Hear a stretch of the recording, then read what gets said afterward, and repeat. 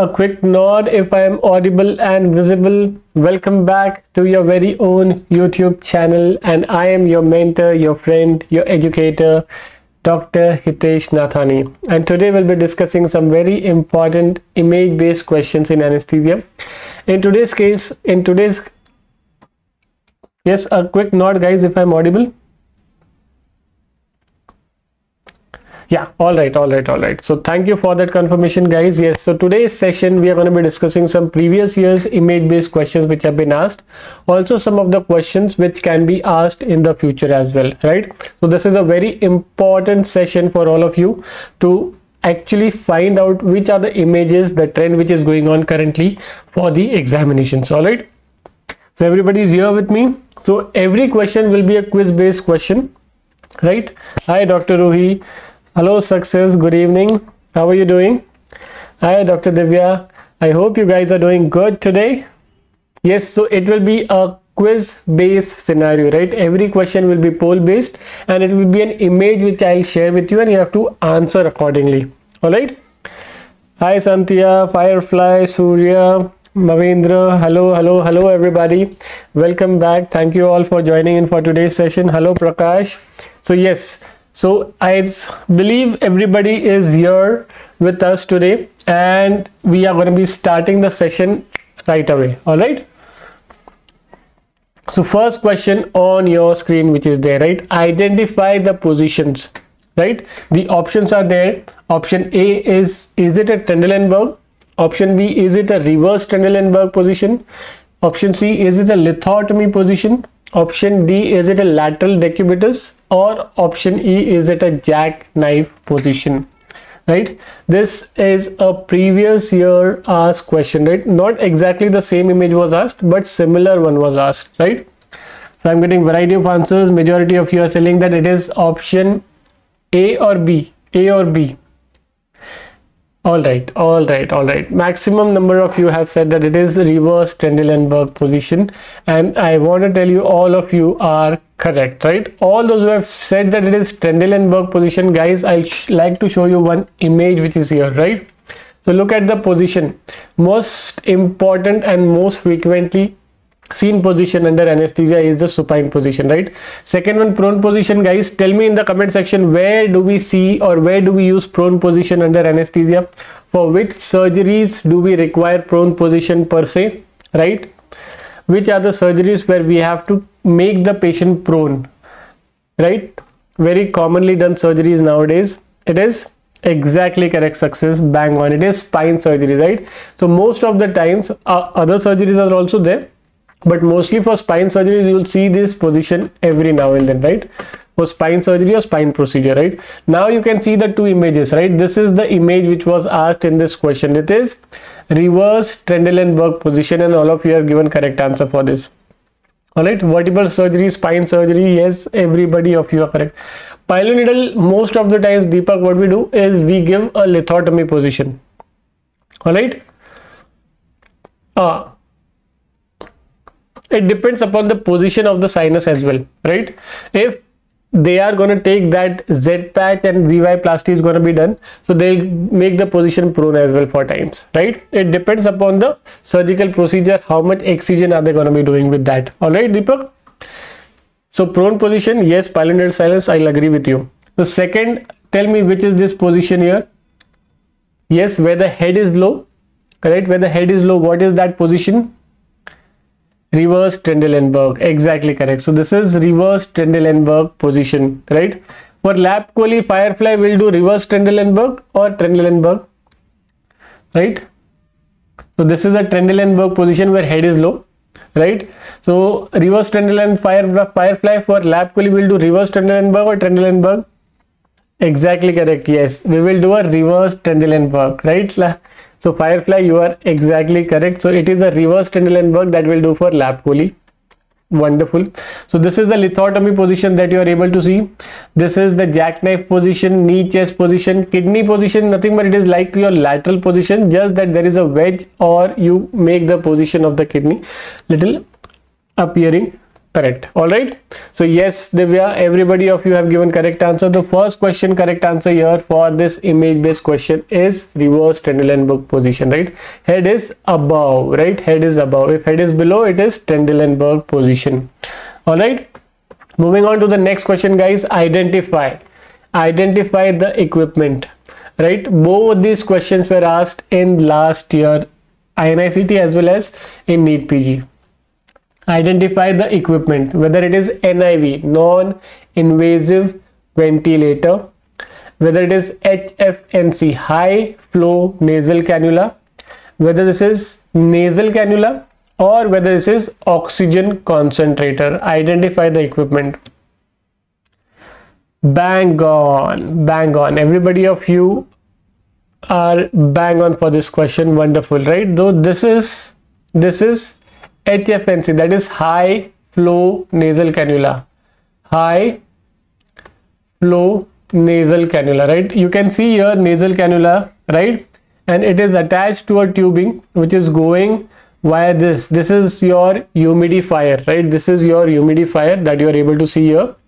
And along with that, again, you will see that this is your flow meter or flow rate, from where we will determine how much amount of oxygen is to be delivered, right?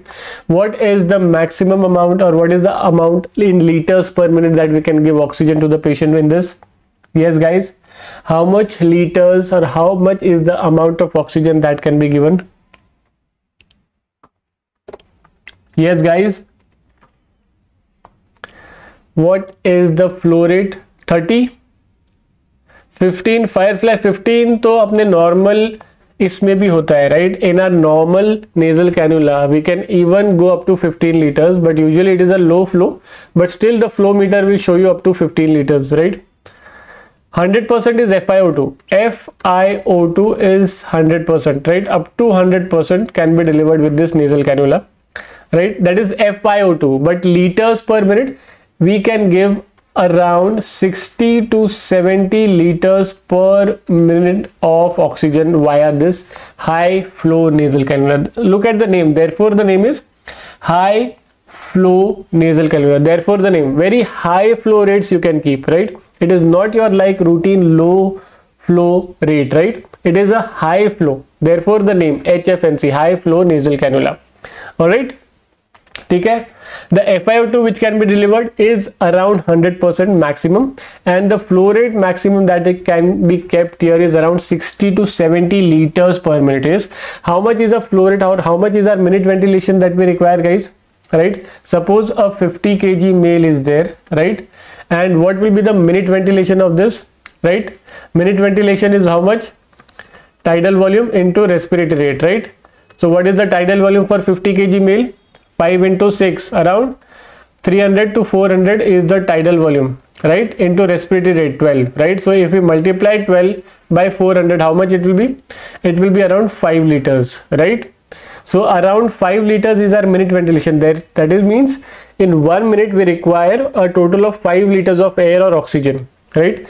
Now see how much is the flow rate with high flow nasal cannula. It is 60 liters per minute, guys. Almost 12 to 13 times that of the normal minute ventilation. That is why it is known as high flow nasal cannula. Got it, guys? समझ में आया? Yes. Did you understand little bit of basics here?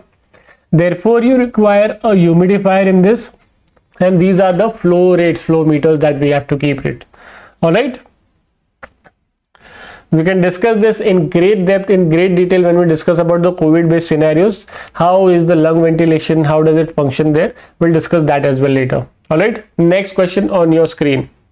Identify the size of this IV cannula. Which is this IV cannula size, right? It is green color, right?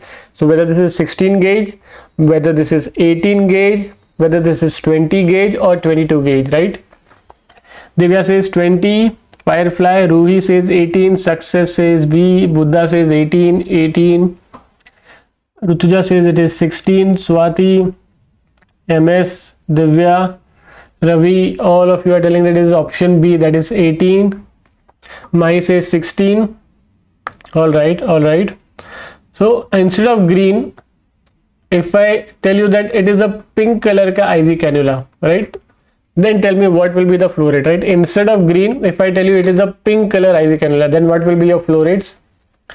Oh, size, sorry, not flow rate, size, right? If it is pink color, what will be the size? Pink color IV cannula, what will be the size? Bang on, guys. Yes. Now if it is blue color, IV cannula, what will be the size? The color of the IV cannula, if it is blue, what will be the size? Yes, it is option D, that is 22. Very nice, guys. So if it is gray color, IV cannula, what will be the size?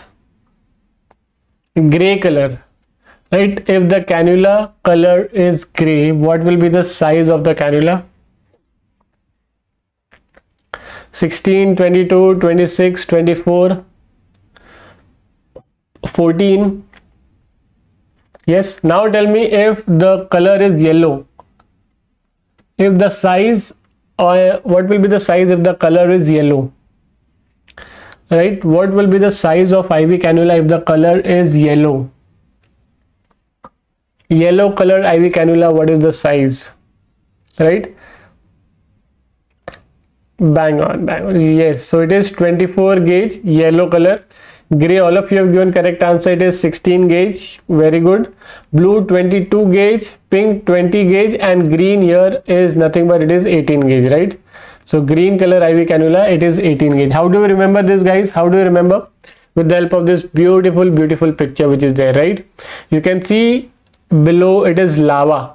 Right, lava is yellow or lava is orange in color below the earth's crust. Yes, you can see the lava boiling. What is the color of that? It is yellow, orange, right? So lava is orange, right? Above that is the soil. Soil is gray in color that we are taking up. All right. Above that is the grass, green colored grass or green colored plants, right? Above that is the beautiful pink flower that you can see. Then comes your sky, which is blue in color. Then comes your sun, which is yellow in color, and then the vast galaxy which is there, which is multicolored, or you can say violet or purple in color, right? The stars twinkling very distantly. All right. So what is it? Lava is orange, right? So orange. So 14, 16, 18, 20, 22, 24, and purple that we have seen is the galaxy, which is 26, right? So starting from your lava, then your soil, then comes your green colored plants or grass, then comes your flower, then comes the sky, then comes the sun, and then the vast galaxy. All right, guys, समझ में आया सबको? Yes.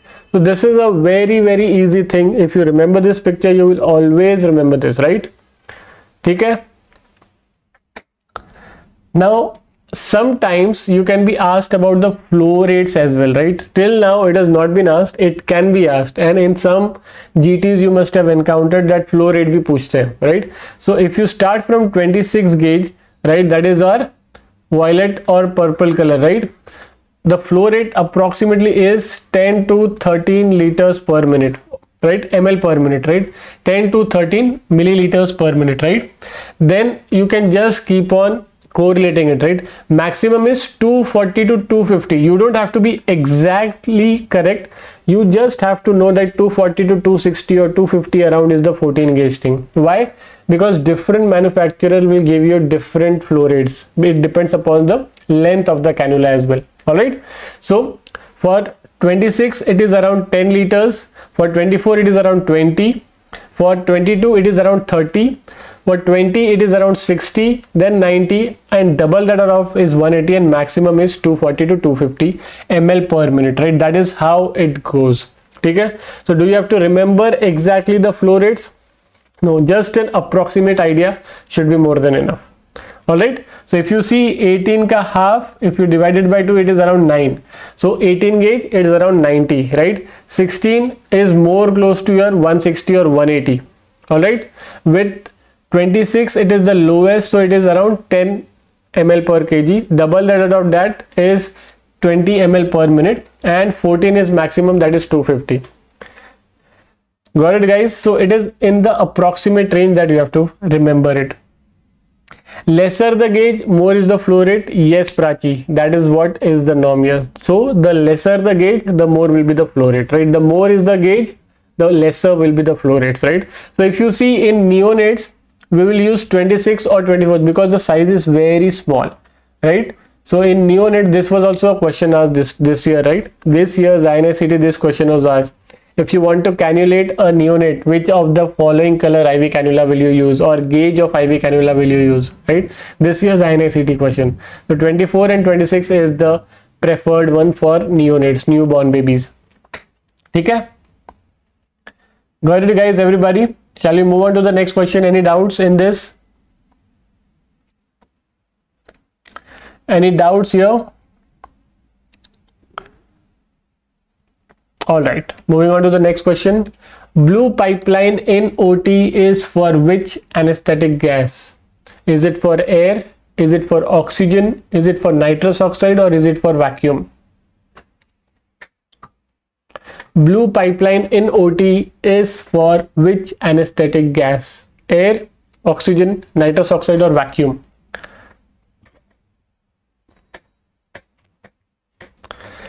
Excellent, excellent, guys.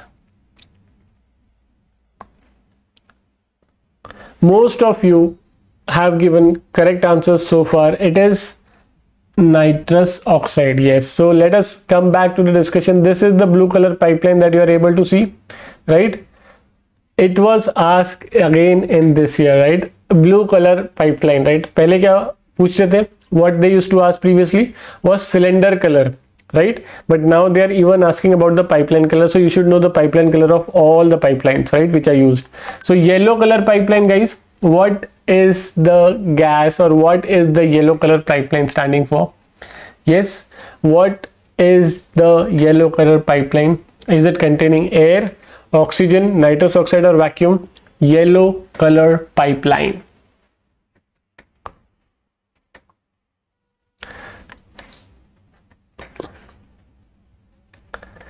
Yellow color pipeline.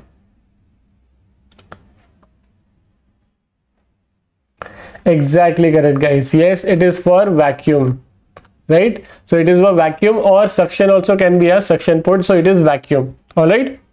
So what about the white color pipeline? White, the white knight that we call, right? The savior. White color pipeline, the white knight, the savior of us, right? What is the gas which always saves us? Exactly correct, guys. So it is oxygen, right? It is oxygen. White color pipeline is oxygen. Abhi kya bacha? What is left out is black color. Black color pipeline stands for what? Black color pipeline in the operation theater or in the hospital.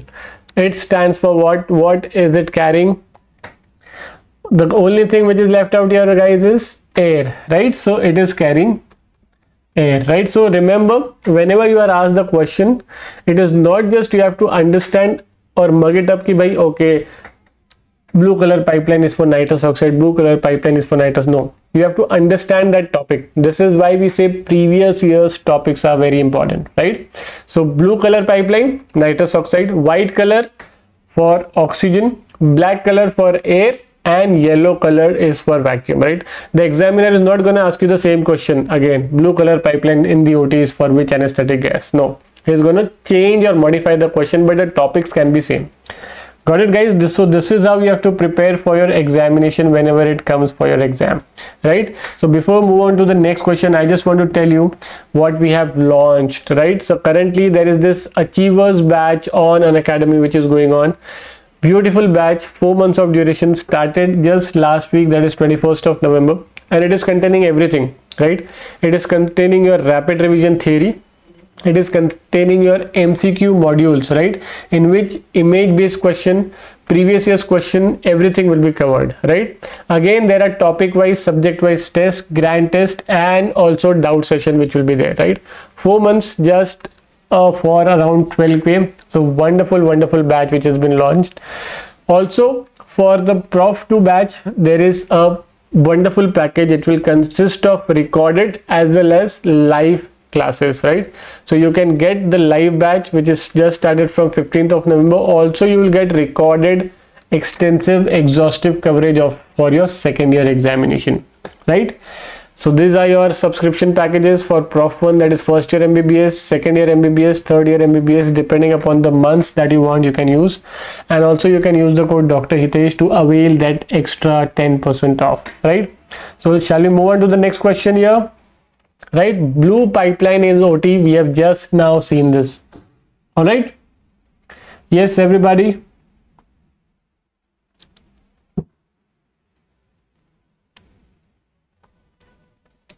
Shall we move on to the second question? Next question, just give me a quick nod if you all are again there on the chat. All right. So next question on your screen is here. Which layer is not pierced during the following procedure? Ligamentum flavum, arachnoid matter, supraspinous ligament, or skin? Which layer is not pierced during the following procedure, right? So first of all, which is the procedure which is being performed here, right? Looking at the needle, looking at the procedure, you should be able to tell. And once you know the procedure, then you have to tell me what is the exact layer which is not pierced here, right? So is it option A, ligamentum flavum? Is it option B, arachnoid matter? Is it option C, supraspinous ligament? Or is it option C, D, your skin, right? So as we can see that skin layer is to being pierced for sure, right? So is it a lumbar puncture? No, this is a epidural procedure which is being performed, right? Epidural procedure, right? So whenever we perform epidural procedure, which are the layers which are pierced? Skin, subcutaneous tissue, supraspinous ligament, interspinous ligament, yes, ligamentum flavum, then comes your dura mater, then comes your arachnoid matter, then comes your pia mater, and then comes your spinal cord, right? So epidural, epi means above, right? Above the dura mater. So this is a dura, about the dura mater that is there, right? So this is the space where we have to give epidural anesthesia, right? So this is above the dura mater, right? And whenever we go with subarachnoid block, that is spinal, it is below the spinal. Subarachnoid block, sub means below, right? So this is where we give spinal anesthesia. So here, which is the layer which is not pierced? Ligamentum flavum, is it pierced? Yes, it is being pierced, right? Arachnoid matter, is it pierced? No, it is below the dura mater, right? Supraspinous ligament, is it pierced? Yes, we can see supraspinous ligament is pierced. Skin, of course it is pierced. So which is the correct answer here? Arachnoid matter. Option B is your correct answer, right? This is not a lumbar puncture, guys. This is your epidural anesthesia, right? Lumbar puncture, we'll come to that in our next session. In our next session, when we discuss the image based MCQs, I'll show you spinal needle, epidural needle, and other needles simultaneously, so that you are able to identify what type of needle it is and what procedure is being performed. All right. So I hope you guys enjoyed this short, sweet, and crisp session today. All right. So thank you all for joining in for today's session. I'm gonna see you in our next one. Till then, stay blessed, stay disciplined, and stay motivated, guys. Bye bye, good night, and thank you for joining in.